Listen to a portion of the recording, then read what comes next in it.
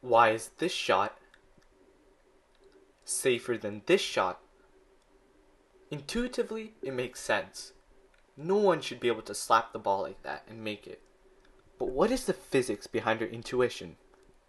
Well, it's because of something called impulse, which is fancy physics lingo for change in momentum.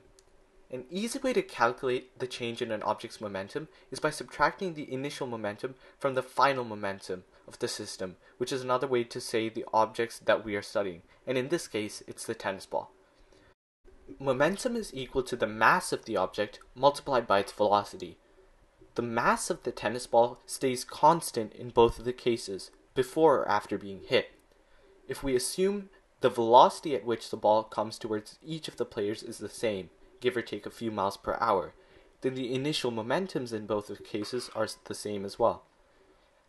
After the ball is hit, its mass stays the same, but its velocity is clearly greater when the second player hits it, meaning that the final momentum, and thus the impulse of the ball, is greater for the second player. Remember that the initial momentums were equal.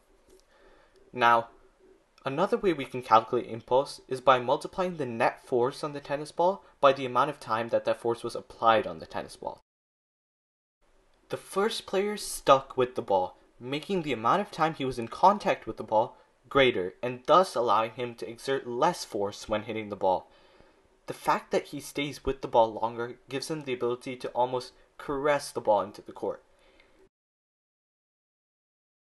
The second player hits the ball really quickly and has to put a lot more force into his shot, not giving him the opportunity to brush the ball into the court. Though his shot was in, he gave himself no room for error.